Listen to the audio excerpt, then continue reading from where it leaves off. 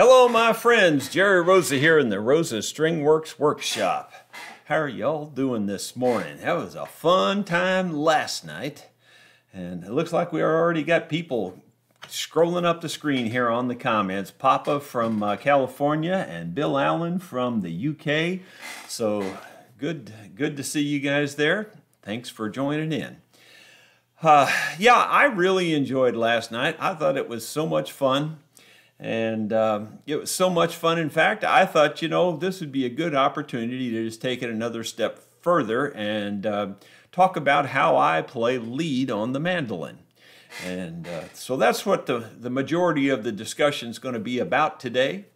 I'll remind everybody that if you have questions or comments that you want me to see for sure, be sure to put a bunch of question marks in front of the comment. In other words, start it with like 3 question marks, and then I can scroll down and see it much faster because I'm a very poor reader. It takes me a while to see everything on the screen and to actually process it in my brain. I think I'm slightly dyslexic or something. But anyway, it looks like we have 26 viewers already.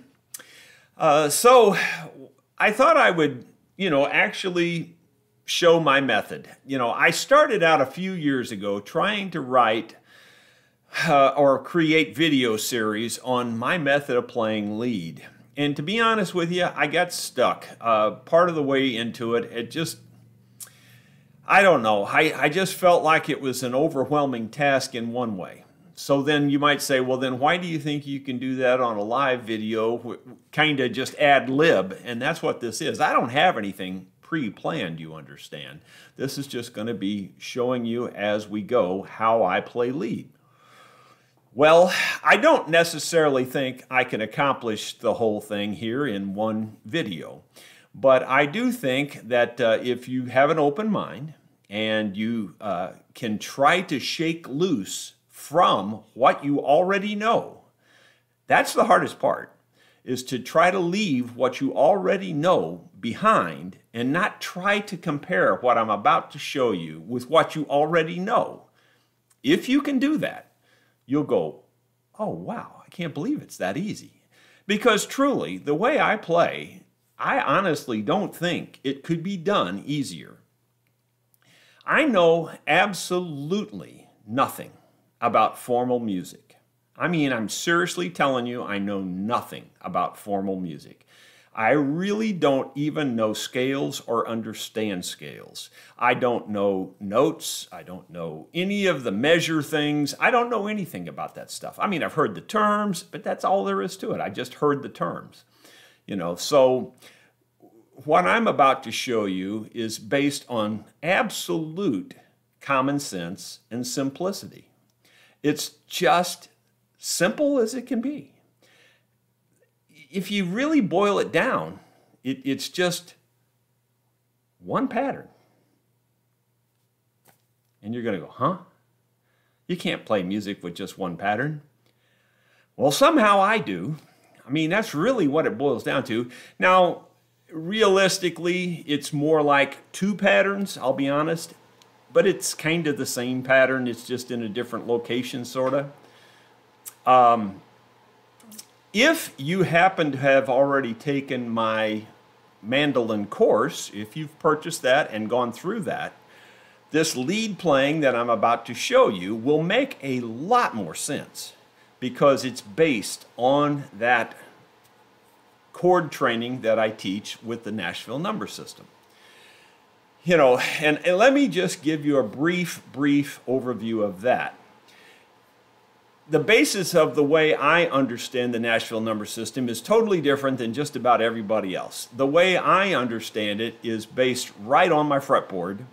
I don't stop and count it on my hand like most people do with the Nashville number system, or at least think about it that way. I don't think about it that way at all. I do it out of positions right off of the fretboard. Everything I teach is in the same relative position on everything. There's basically 2 patterns.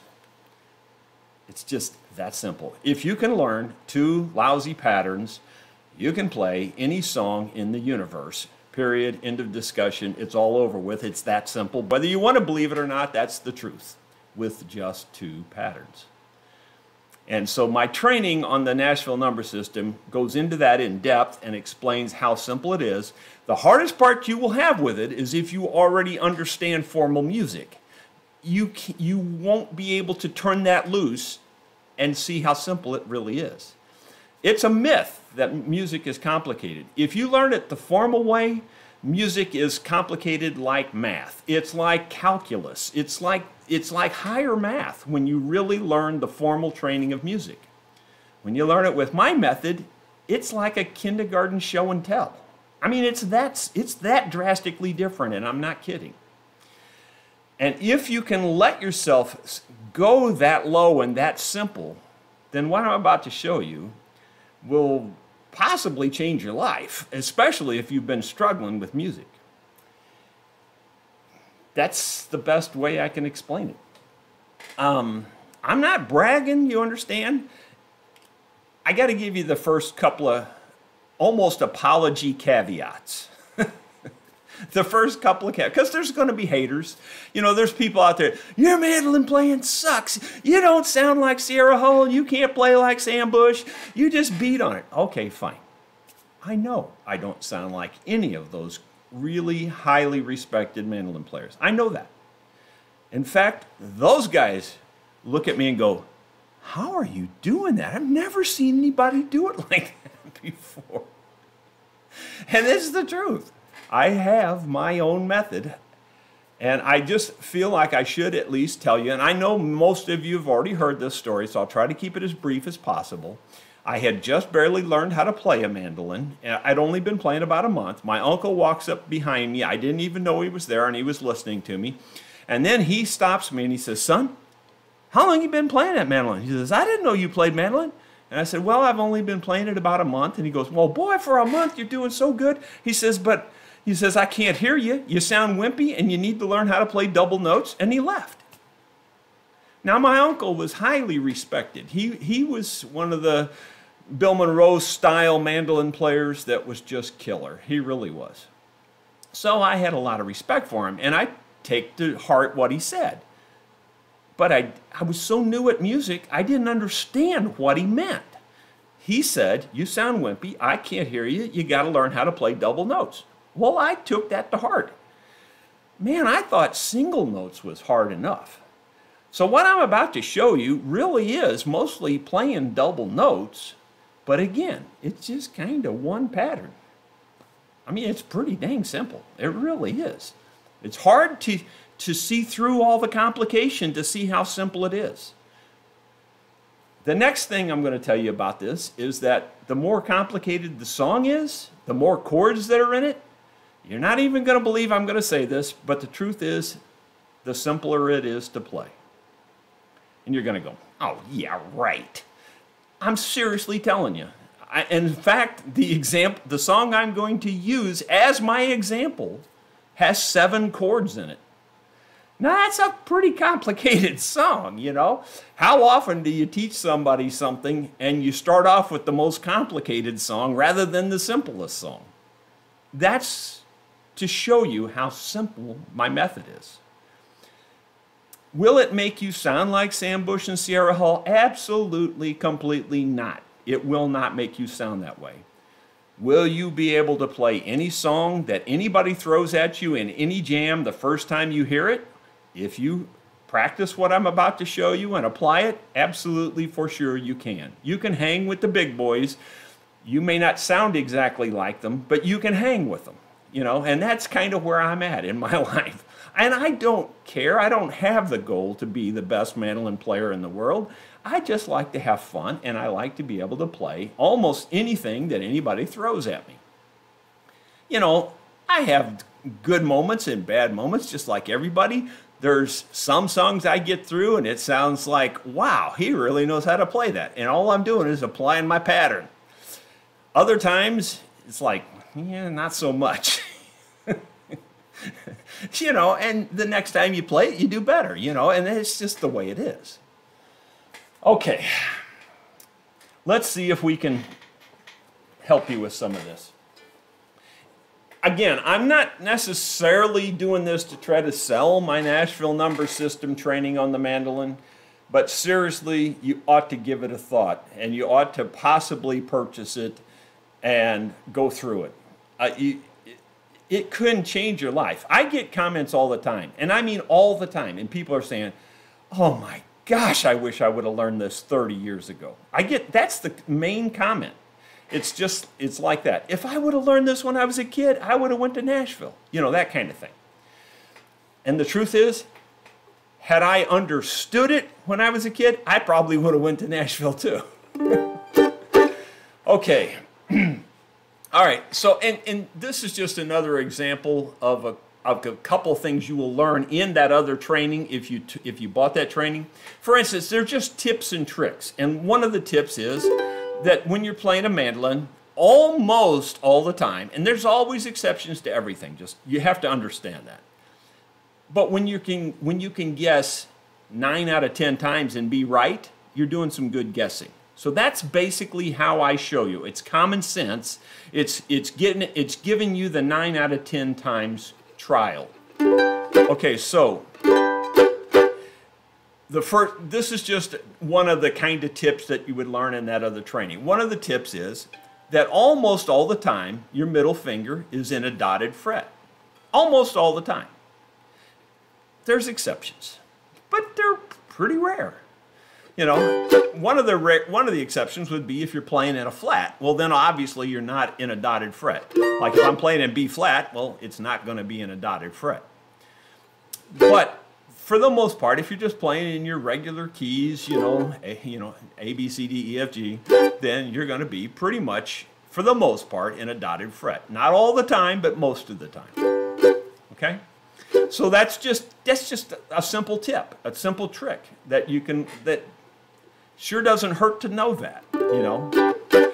Another simple tip and trick, and this again would be learned in that other training, and there's like 11 rules in that other training. If you learn those 11 rules, you can play anything. Okay, so one of those rules is like when you play a 2-chord, and if you don't know what a 2-chord is, that's covered in the other training, but when you play a 2-chord, then the next chord you're going to play is a 5-chord. And it's like 95% of the time. So every time you go to a 2-chord, you know your next change is going to be to a 5-chord. Just that simple. Those are the kinds of rules that change your life, because you don't have to go, where did you go after that?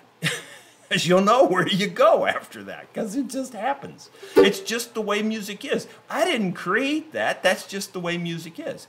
And when you understand the Nashville number system the way I understand it, rather than the way they typically teach it, because I only learn things the common sense way. And bingo pango, it's just that simple. It's just those kinds of rules. There's 11 of them, and they will. If you don't understand those 11 rules, when you do, it will change your life. Okay. All right, so let's move on to this, and we'll try to talk about how I actually play lead. Well, you know, don't get me wrong. I can play a scale. I just don't know what to do with it after I play it.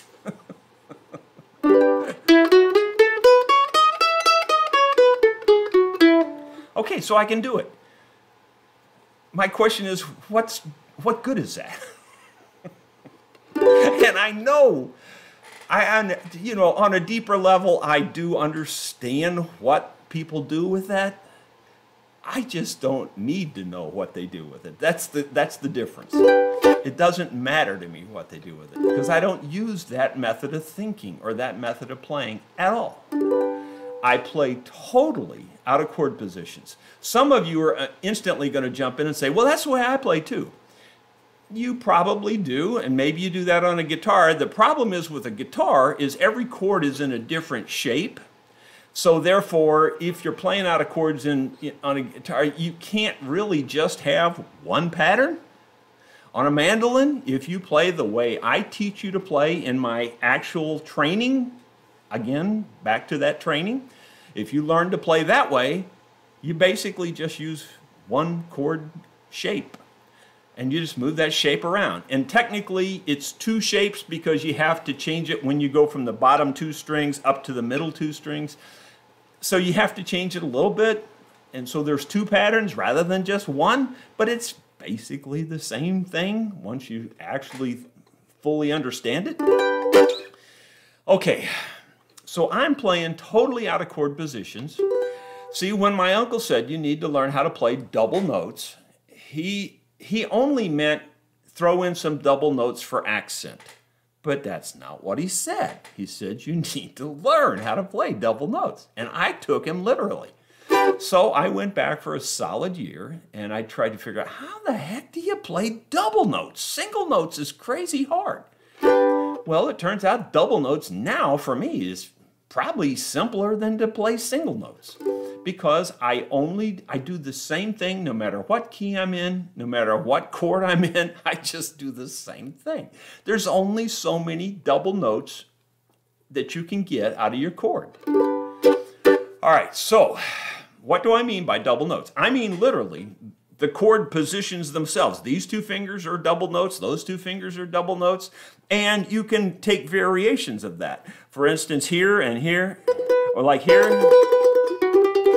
like that.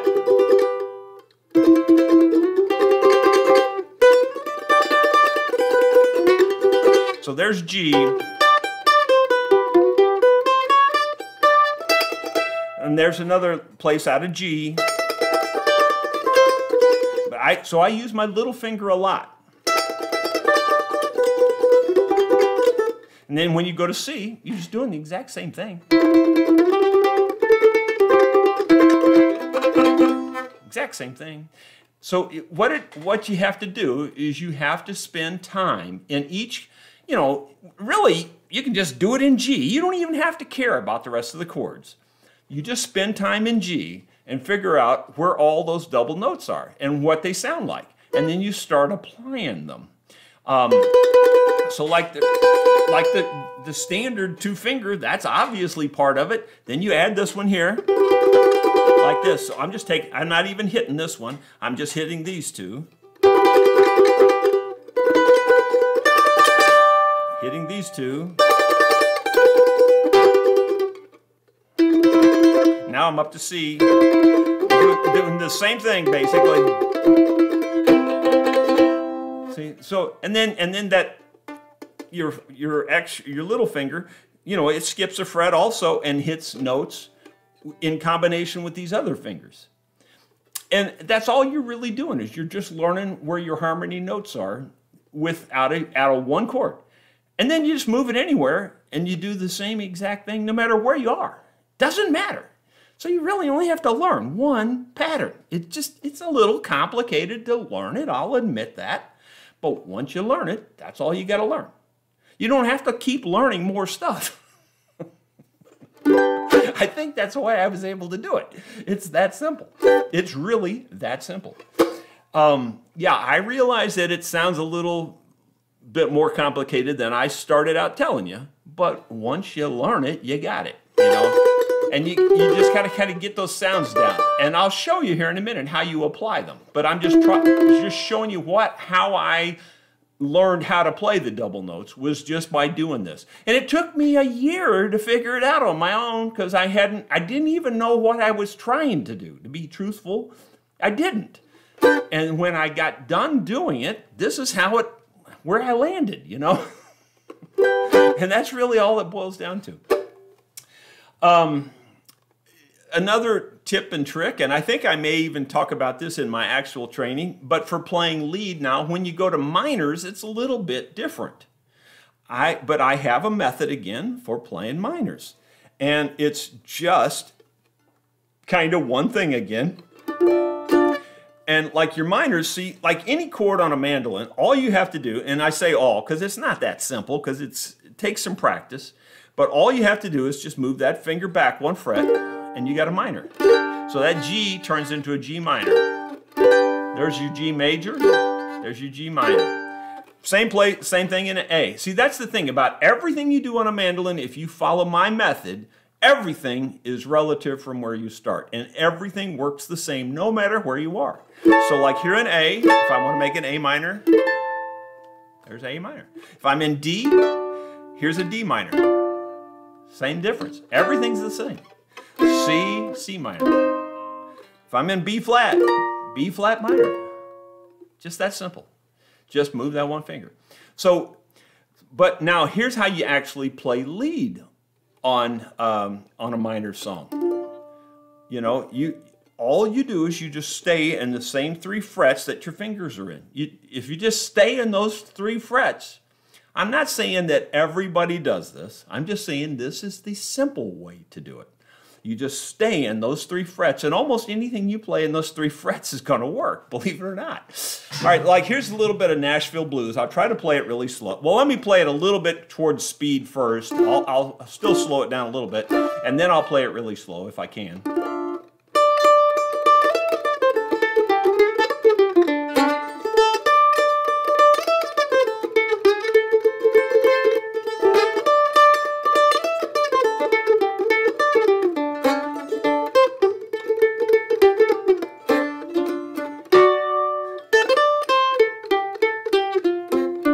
So I'm just staying in those 3 frets until that one, there's a major chord in that song, so that one moment there, that one beat, I switch to the straight D. But the rest of it's just staying up and down in those 3 frets. That's pretty much it. I mean, I slide across a little bit. That's just a technique that you use on mandolins or guitars. You do a slide every once in a while for effect and things. But for the most part, I'm just staying in those 3 frets. Pretty simple, really.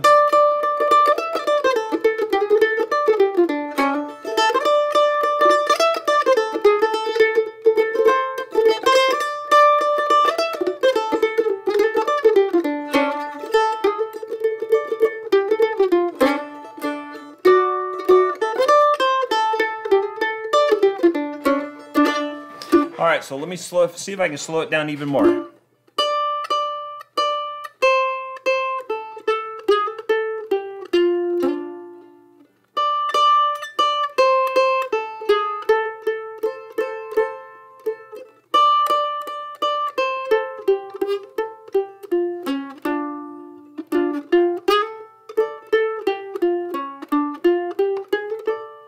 And then you can add your own flair to that. I'm just trying to show you shortcuts of things that you can do to play. You're really simple, you know. Now, you might say, well, that's good for that song, but what about Johnny Comes Marching Home, okay? Well, I play that out of G minor generally, so we're going to basically just come up here and get our G minor.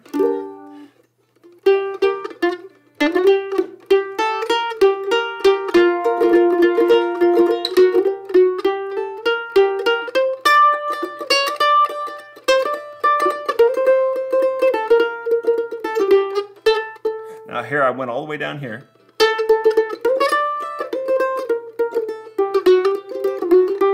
For the most part, most of that song is played in those 3 frets.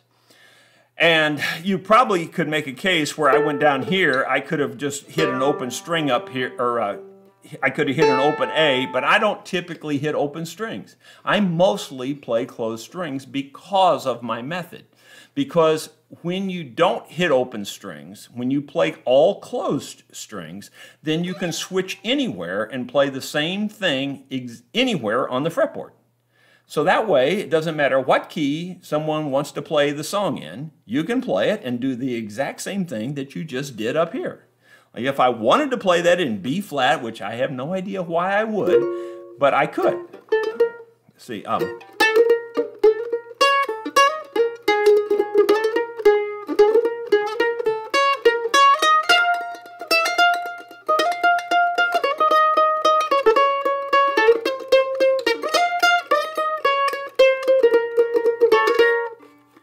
mean, you know, it's just doing the same thing.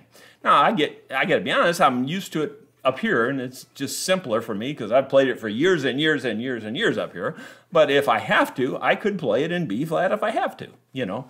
My point is that everything I do on mandolin is the same no matter where I do it. That's part of why I'll never sound like Sam Bush or Sarah Hall, because it limits you to some degree. But like I said, if your goal is to just hang with the big boys and be able to play anything you hear, then this method will do that for you. It doesn't necessarily make you the best mandolin player in the world. I know that. Okay? You don't have to tell me that. I know that. It's got some limits. All right, so now let me show you that really complicated song I said I was going to show you with my actual normal method that's not a minor. This is going to be just regular chords. We're going to play Redwood Hill. It's a very complicated song. So and I'm going to call out the chords. Well, I'll just sing a line or two of it first so you get the idea of what the song sounds like. I'm playing it out of G. I climbed the Redwood Hill. It was on a rainy day to rise above the throng and to talk to Mother Nature for a while. She told me of her love for the children in her touch, and of her great concern for the likes of you and me and us. Crying though she was, she did speak these tender words. The thing that I am, I could not change for any man. I tried to comfort her, but she would not be still. And how the rain did fall as I found my way back down the Redwood Hill. Okay, that's all the way through the song, one time. And you saw there's lots of chord changes, it's even got one little A minor in there, you know. Okay, so like if we're playing out of G's, we go G, D, E minor, down to B, to C, G, A, D, G, D, E minor, to B, back to C, to G, then A, D, G. Now here we go back. Here's that minor bridge part. D, E minor. Crying though she was, she did speak. Back to G. Then we go to C, E minor, D, and then back to C, D. All right. Anyway, I'm belaboring the point. So now let me show you how I play it, and I'm going to call out the chords as I play the lead to it, which is something not that many mandolin players can do because it's hard to think of what chord you're in when you're playing out of scales. With me, I'm totally playing out of chords, period. Just that simple. So it's very easy for me to tell you what chord I'm playing my lead notes in. So G, D, E minor, B, C, G, A, D, G, D, E minor, B, C, G, A, D, G. Now E minor. Actually, I don't play that part lead most of the time, so now I'm starting to having to think about that part. But anyway, that was what you play on the lead of that song for the most part. So my point is, I'm only playing out of chord positions. And the more chords it has, the more it sounds like the doggone song. Because I don't have to put, because it changes so fast, and as long as you're hitting and I'm going to go back to my Butch Baldessari days when I went to his mandolin workshop. He called them the critical notes. So as long as you're hitting the critical notes in that chord, as you switch through the song, it sounds like the song. You don't have to hit every note. If you hit the critical notes, it sounds like the song. And the more chords there are, the easier it is to accidentally do that.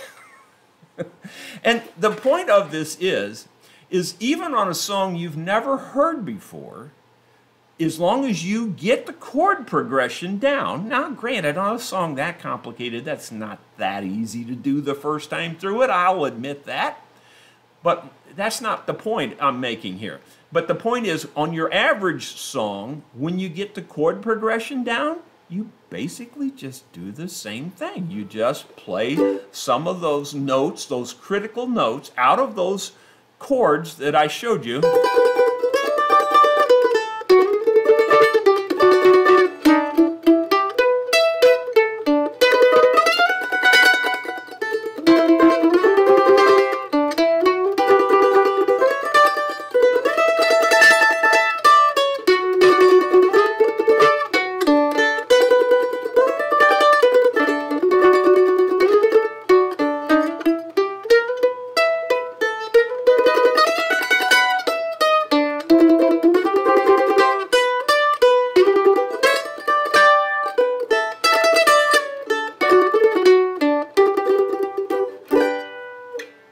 That's all I do. I do that on every song, every single time. I just do the same thing. It's just kind of one pattern. It may make you think that, well, boy, that's really one-dimensional. Okay, it's one-dimensional. But, you know, and you can learn how to change that up a little bit and how to flare that out a little bit. You know what I mean? You can add your own style to it. But it is that doggone simple. That's all I'm doing. It's, you know, I'm just being truthful. That's how simple it is. I really am not doing anything complicated at all. You know, all that formal stuff, all that scale stuff, all that understanding, all that other stuff, that's great if that's what you want to learn. I'm not knocking any of that. But it's really complicated. This is really simple.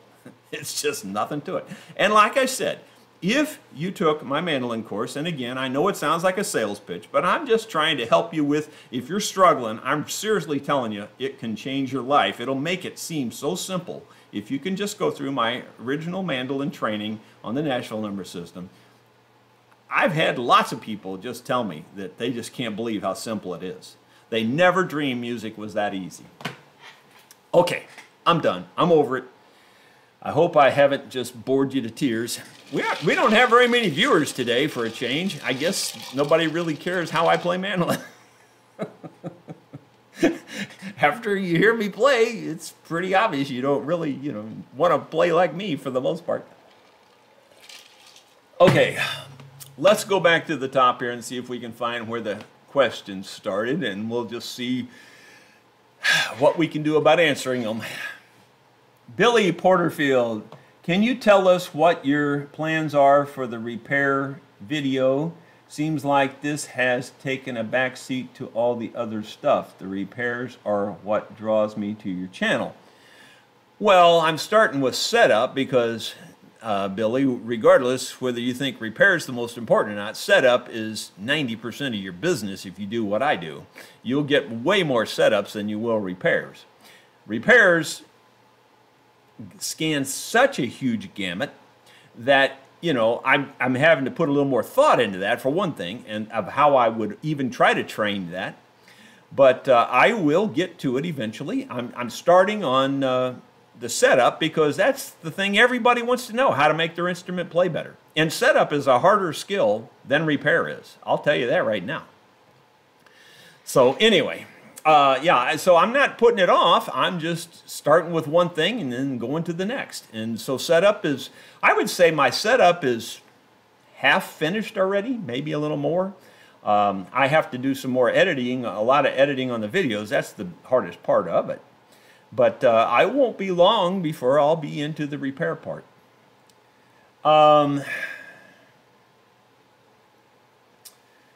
Lee says, you're just sharing what you know, and we appreciate you. Well, thank you.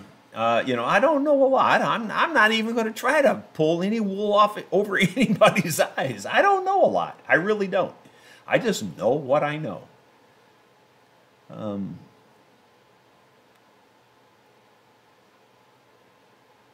Let's see. Looking for the next bunch of question marks. Okay, I think the next one I see is Roberto Rosendo. This is good to start, but it's so limiting. Well, Roberto, yeah, it sort of is. And then again, it's not all that limiting if you start to apply it. I taught Joe Dean with this method. And, you know, when you teach young kids with this method, they take it and all you see is taillights leaving.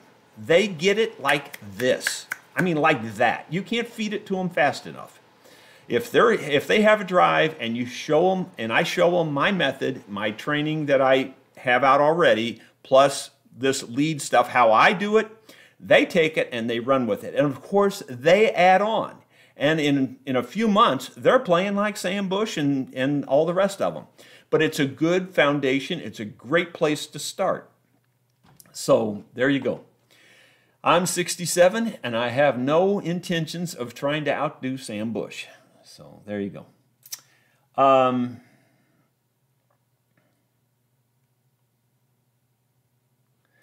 He's saying that mandolin sounds great. By the way, I didn't tell you which mandolin this was. Today, I switched to this one because it has the dots, and you can see that much better than those flowers with the vine and everything. This is, by the way, just to tell you, this one is mandolin number, well, it's the 32nd instrument I built, and it's mandolin number 26. And the reason I kept this one is I just coincidentally, accidentally finished it on my grandson's birthday. And I mean the actual day he was born, May 21st, 09. He was born that morning, and I finished this mandolin that day. And it just so happens my wife's birthday is also May 21st. Of course, it wasn't 09, but anyway, you know. So because this has the birthday of my grandson, my first grandson, and my wife, I never sold this mandolin. I just kept it.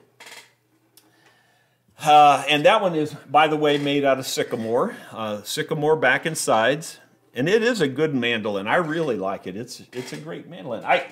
I've kept about, I don't know, 5 mandolins, something like that I've made, or at least 5. I think there's maybe even 6 or 7 in the overall family. My daughter, my son, that kind of thing.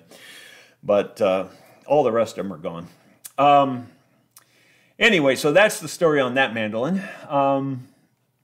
Next question. Lon says, could you make a mandolin trout fishing lure? Like if you're anyone, you could. Make a mandolin fishing lure. Yeah, I probably could, actually. I have made, I know you're probably going to say, oh yeah, now here it goes again. I have made fishing lures from scratch. Matter of fact, I got one in my tackle box now, and it works pretty good, actually. And I definitely tied a lot of flies myself and made my own flies. I used to fish a lot. Yeah, I apologize in advance. That's his name. He says the goal should be to have fun playing, and you know, and I agree. That's my whole thing about playing music, and if you can read between the lines, what I'm talking to the people out there that have been struggling.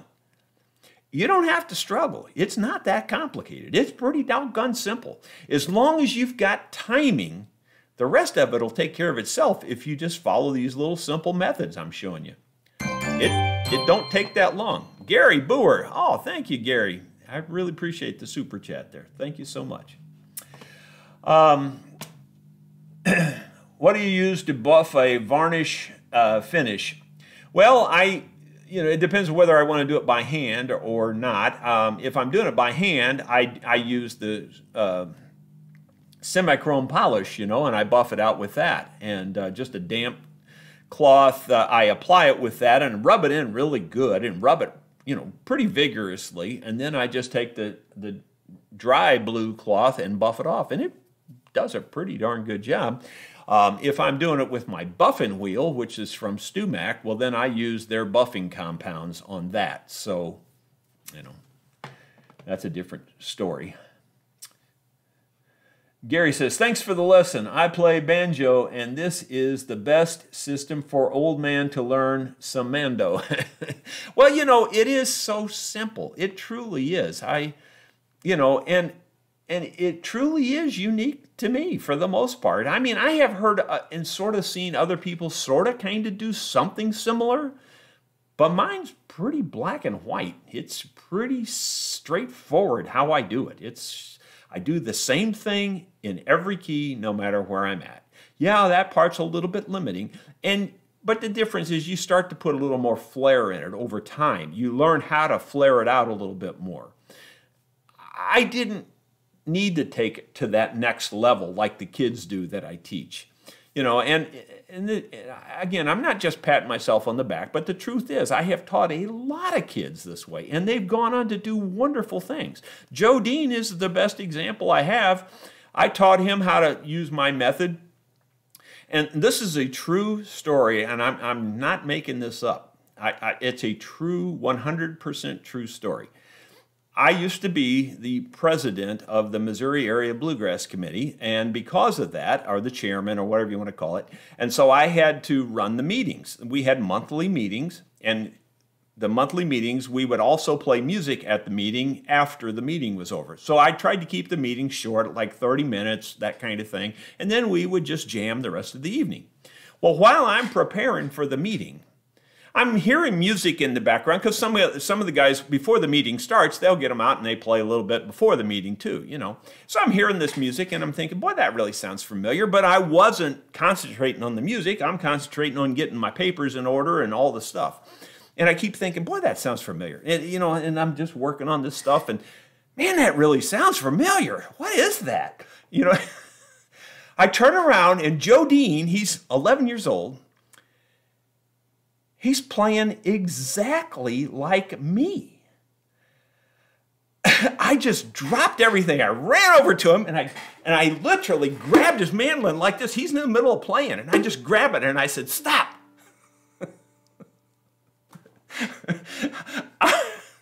I was worried I had just created a monster. And I said, look, stop. He's going, what's wrong? And he's just a little kid, so he's worried that he's doing something wrong, I go, there's nothing wrong at all. In fact, it's too good. I said, you're playing like me. You don't want to play like me. I said, you want to play like this guy. And I handed him Doyle Lawson's CD. I said, learn to play like this guy. But I had showed him with my method, and I just wanted to take him to the next level. The next time I heard him, he was playing like Doyle Lawson, I mean, then he went on to play with Daly and Vincent, and the 3 years he played with them, and he switched over to banjo at that point, and the 3 years that he was with Daly and Vincent, they won Entertainer of the Year. They didn't win it before or after that. He went over, then he switched over to Doyle Lawson and played with Doyle for about 8 or 9 years, or maybe longer, I'm not really sure, and did very well with Doyle also. And as a matter of fact, one time I said to Doyle, I said, Doyle, you realize I introduced your banjo player to bluegrass, right? He goes, and then we went on, had a little discussion. He goes, well, that was mighty fortunate for me. That's what he said. I thought that was a cute answer, the way he said that. Well, he says, you're introducing him to bluegrass was mighty fortunate for me. Anyway, Alan Dust has the next question. Says, upright bass has a crack from the sound post pressure on the back. Repair method, suggestion, ideas. Okay, on the back. Now, the question, I have to know more. Is it a plywood back or is it a solid back?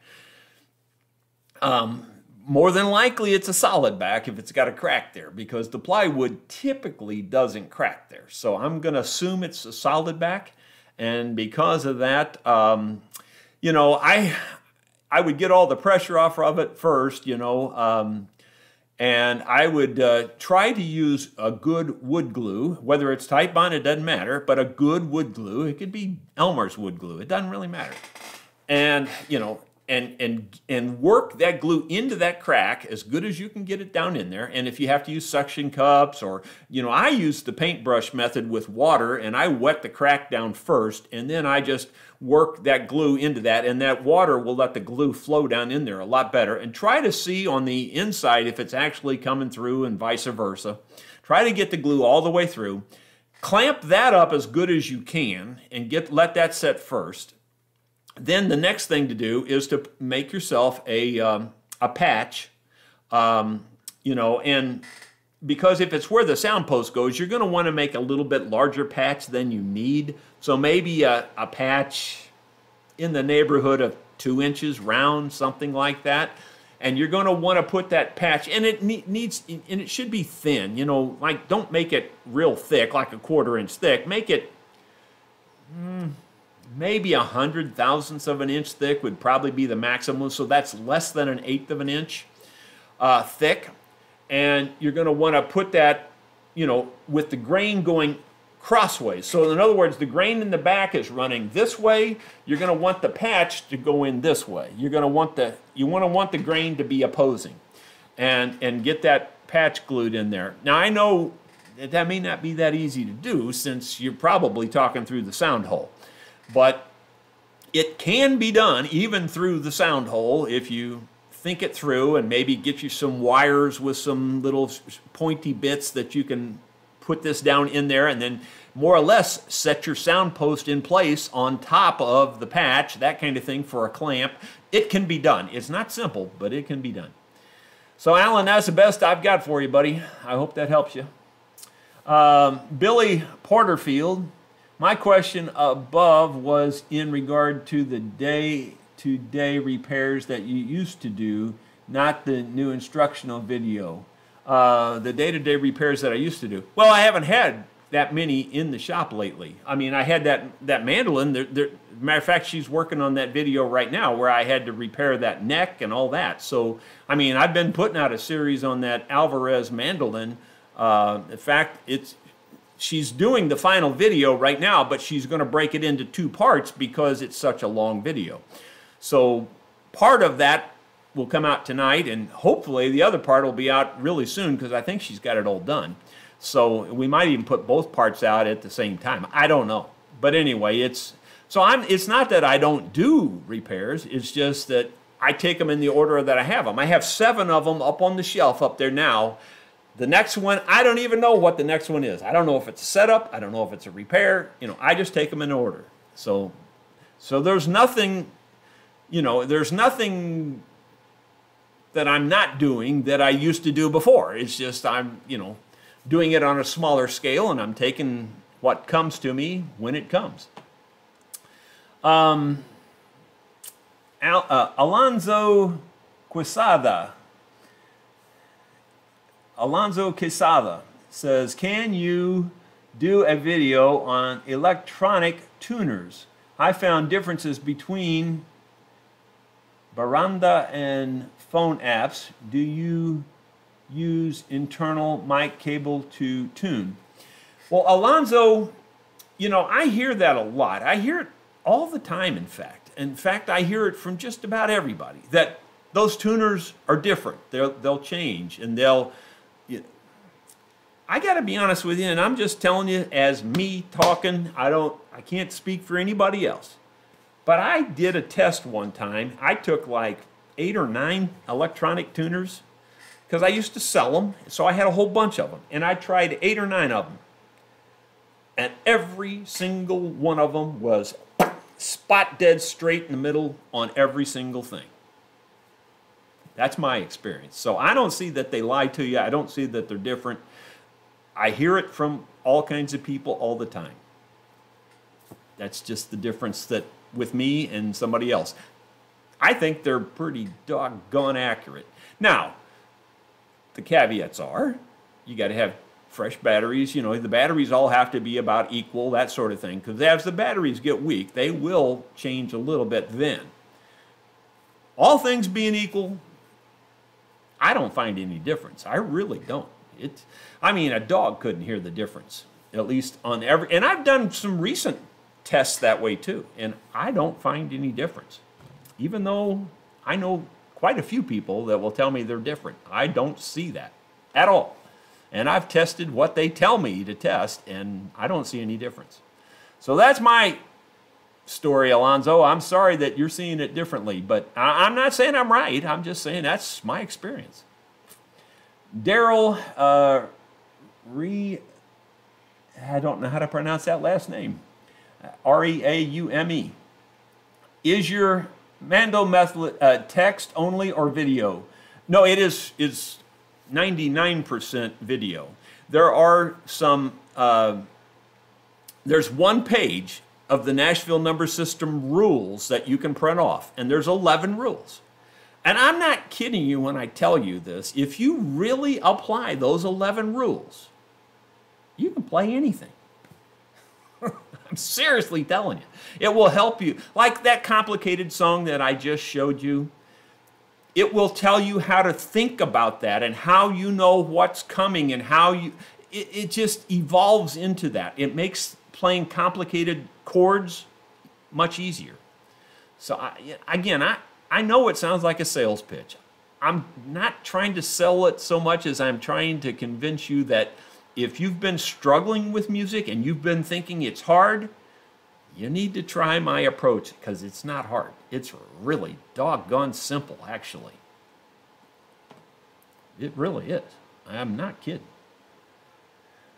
Okay. That's it. I'm going fishing. More thumbs up. Let's see here. I'm seeing a lot of thumbs up there in the emojis. Mike Saba, what is the difference between true oil and Danish oil and tongue oil? And should you wax these finishes? Well, I got to be truthful about that, Mike. I can't honestly speak to that. I only tell you things that I know. And I know true oil varnish is a varnish. I can't exactly say that that's how that's different than the Danish and the tongue oil. Some of these other folks in the comments I'm sure can, but I don't know that much about it. The difference for me with the true oil is that it's a good hard finish. And see, that's what you want to end up with. On an instrument, in order to make it sound the best, you want a good hard finish. Your finish gets harder and harder and harder and harder as it ages. And that's why the older instruments sound better than the newer instruments. That once that gets really firm and brittle, then it rings and it cracks and it pops and it really does a lot of amazing things. When you put on a soft finish, that's why I don't recommend polyurethane type finishes, because they're softer and they don't get real hard. Now, there's a caveat there too. I mean, I have heard good sounding instruments made with polyurethane finishes. But if you're going to go to all the trouble to make an instrument, why use second best? Use the best you can get, you know? And the best you can get is something that's going to get really hard. That's why nitrocellulose lacquer is a good choice also, because over time it gets harder and harder and harder and harder. Does it finish crack? Yeah. Because what happens is, people always think it's because the wood dries out, and it's exactly the opposite. Wood expands. It expands way more than it shrinks. Way more. It's kind of like a sponge. Do you ever see a sponge shrink? I mean, sure, if it gets totally dried out, they'll shrink down to their size. But once they're down to that size, do they shrink anymore? No, they don't. But will they expand if they get wet? You're doggone tootin' they will. And that's the same way wood is. Wood, once it gets dried, and it's been dried down to 6% in the kiln before they built your instrument. How's it going to get any drier? It's not. But it can get wetter. And that's where your finishes start to crack. As the finish gets old and dried and hard, when when you humidify it or get too much humidity in there, it's going to expand that wood and it's going to crack your finish. Period. End of discussion. You may believe what you want to, but that's how your finish gets cracked. And lacquer is really good for that because it doesn't expand once it gets hard, you know. And so an oil varnish can do the same thing too. It seems like oil varnish maybe has a little bit more flex to it, but oil varnish gets very hard. It's a very, very good finish. Shellac gets really hard. It's a very, very good finish. The reason I don't use shellac, which is French polish, by the way, it's just how you apply. But the reason I don't use shellac is because if you sweat on it, it's going to turn milky white. I sweat a lot. And I know most musicians that are serious musicians sweat a lot. So it's not a good choice, in my opinion. It's a great choice for, acoustic sound. Shellac might be your best acoustic sounding finish there is. But it's not a durable finish, and therefore I don't use it. That's just that simple. Okay, so I can't tell you the differences, Mike, but that's the best explanation about finishes I've got. How do you create or repair flat surface for the nut on the guitar? My old and new nut were wobbly. I used to file, but messed it up. Well, the problem with filing, okay, this is Jacob's Video Channel is the username. The problem with filing is, it's the problem with everything with filing. It doesn't matter if you're talking, you know, filing the nut, you know, this way or, you know, across the channel this way.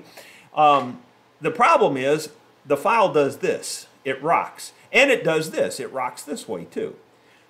So that's the problem with filing, though I'll admit I typically do file that channel. I use a square file, and it's probably more the method than it is the filing itself. So when I have to file something, and I don't have any good examples here, but I set it on there as flat as I can set it, and then I actually will take, I can't really show this very well, but I'll actually take my other fingers and I'll keep it flat, which won't let it do this.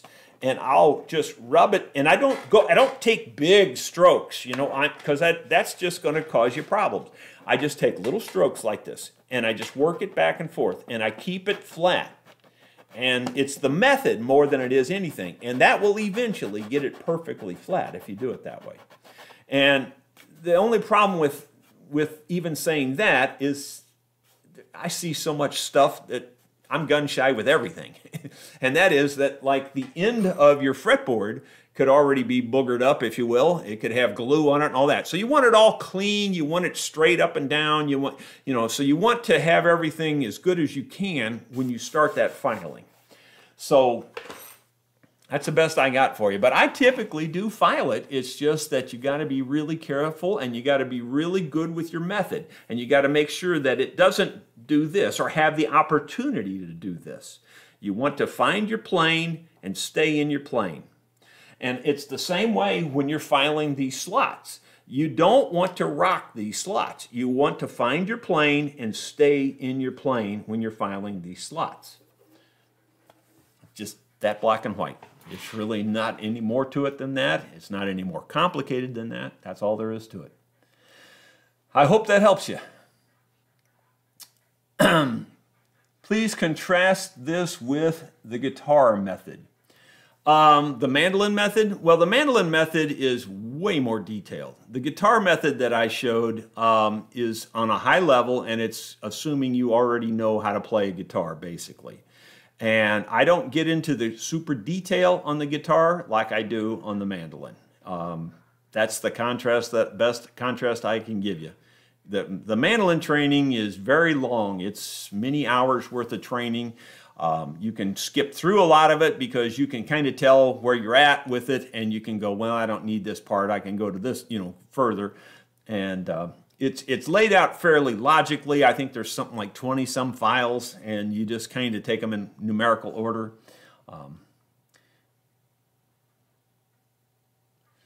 That's it. I'm going fishing. Got a bunch of thumbs up.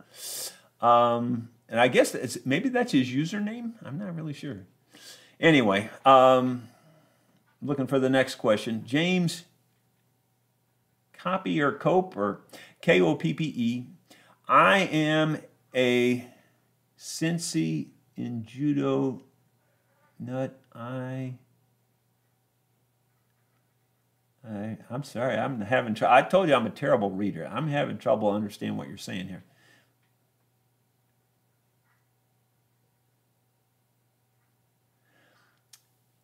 Well, James, I don't think I can relate to the judo thing and tell you if it's similar to the experience I have as a luthier. I don't know that I can relate it. I'm sorry. I wish I don't know enough about judo at all to even speak to it. So I wish I could chime in there with you, but I don't think I can because I don't know how to tell you. JJ is asking, what would you do to the sound if you put a finish on the inside of the body? You would kill it.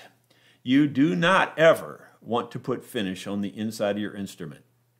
I have said many times on video that I don't let anybody hear an instrument until it's got finish on it.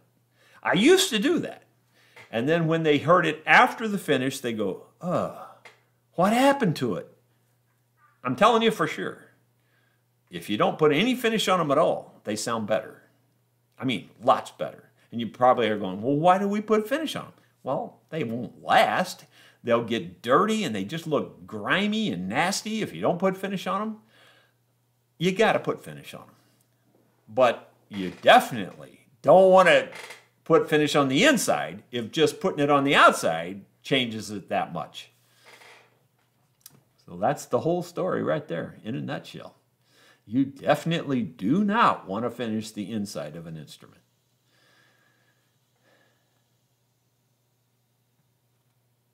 Let's see, I'm trying to read question if there's any more here. I think we might be running out. The next one I see is from Lloyd DeSalt Sr. Says, how about lacquer over shellac sealer as a finish? That would probably be okay, Lloyd. I've kind of done that. Yeah, I mean, I think I actually did that on, yeah, I did. I did that on my World's Finest Mandolin Ever Built by a Human. I put shellac over it first. My thought was I was trying to seal it a little bit, and I was also trying to seal that color in. And I wanted something quick and dirty, and the shellac works pretty good. And I think I sprayed it on even. So yeah, you can do that. And I did that on the mandolin.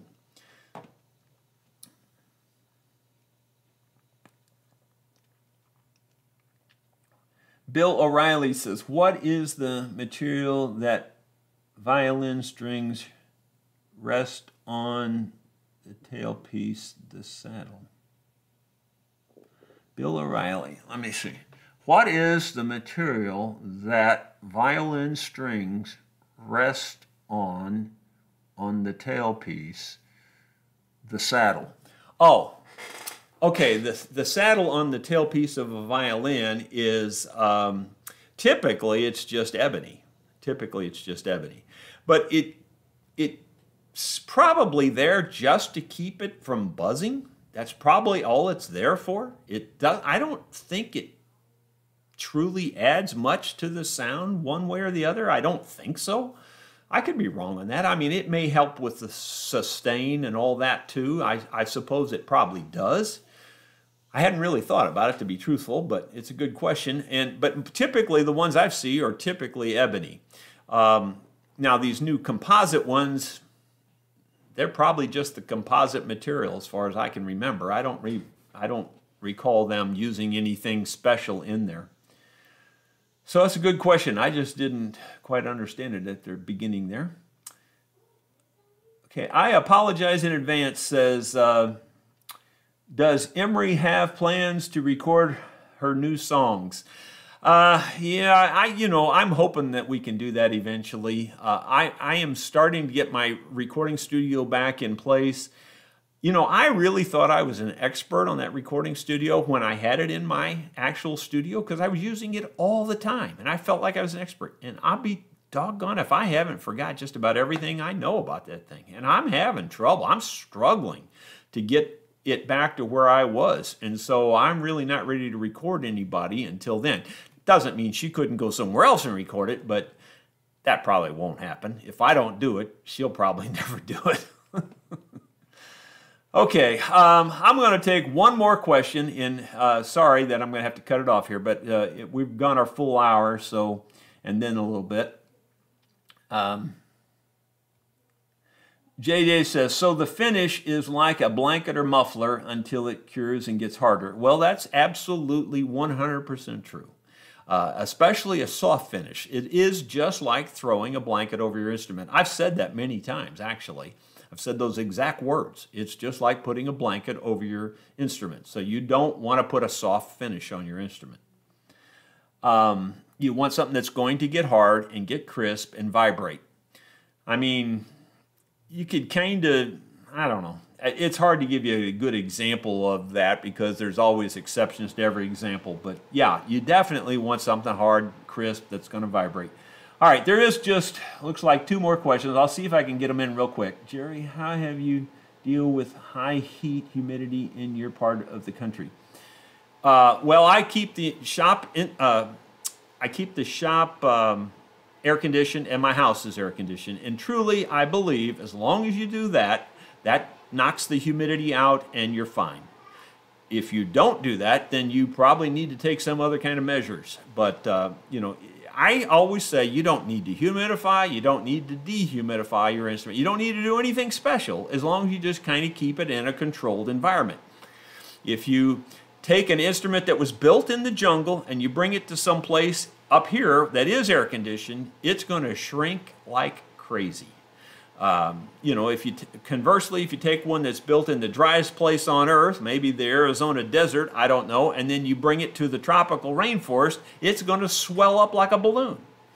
So as long as you can kind of control your environment, you're just absolutely fine. And so you have to understand these instruments were dried down to 6%. If you keep them in a controlled house, like a normal house, they're going to be just fine. You don't need to do anything extra. That's my story, and I'm sticking to it. Guys, I'm going to let that be it for today. Thank you so much for joining me. It looks like 133 viewers right now, so we didn't do too bad. I'm a little disappointed we're not getting back up in those high numbers like we used to, so maybe my shop talks are just not that interesting. But I do appreciate you all tuning in, and we'll see you on the next video, probably yet tonight. There'll probably be one, and then we'll certainly see you on Monday. Thank you so much.